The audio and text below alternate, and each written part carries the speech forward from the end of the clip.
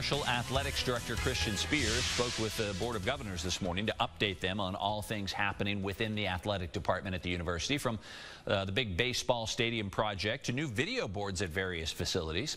Spears says that he has an ambitious vision for the future. As News Channel 3's Joseph Payton reports, some things are just ideas that Spears is confident will gain some traction. Ask them to help. All eyes were on Marshall AD Christian Spears. As his usual self, he spoke candidly and passionately about the Marshall Athletic Department. I'm actually the kind of person who likes to will things into existence, sometimes speak them into existence, right? I want to have a vision that people can rally around. His presentation included updated renderings of the baseball stadium currently under construction.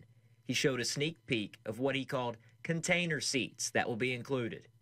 Those are already designed and built into our baseball stadium. The stadium will come with a large video board, and the softball stadium will also have one by spring of 2024.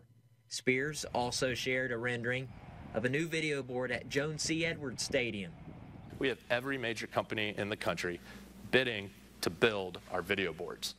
Spears then shared his vision for the future, concepts and ideas that he would like to see happen in the future, but are not set in stone. The Sun Belt Conference is launching beach volleyball in the fall of 23.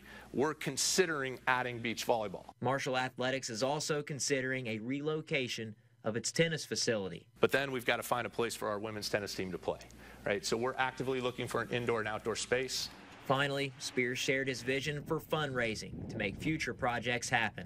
It's called All In, a campaign that he would love to see take off. Because what we're trying to do is convince people we can be great here. And sometimes you have to inspire them with images and pictures and conceptuals and renderings. Joseph Payton, WSAZ News Channel 3, Huntington. Well, it's thinking big. Spears also mentioned that the renderings that you see, of course, are always subject to change, but he wanted to share them to just give people an idea about what Marshall is working toward.